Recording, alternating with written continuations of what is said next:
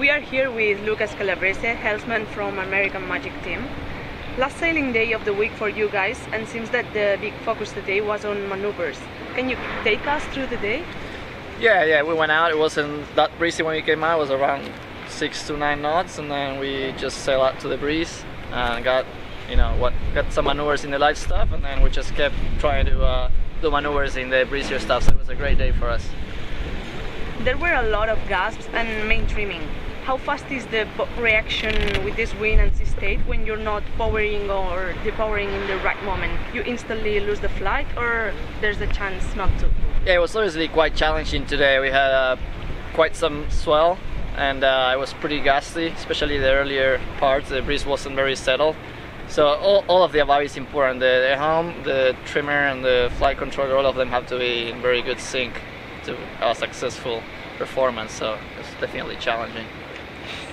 When we were following you in a straight line, we noticed that the bow was up and down. Were you off autopilot for today, or what was the percentage? We're just trying different configurations all day.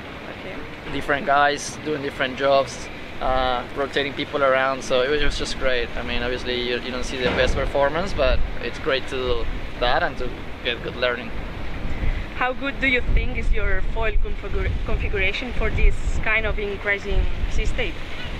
I think it's great. I mean, we gotta make it work. Obviously, the one design foils are bigger and more forgiving, but I think our foils are faster, so we just gotta learn to use them.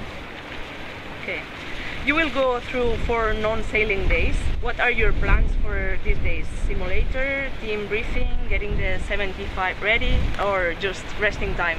A little bit of rest after the Villanova. It was quite a big push, and I think for the guys that were there, we're just going to take some days off and come back for the next week.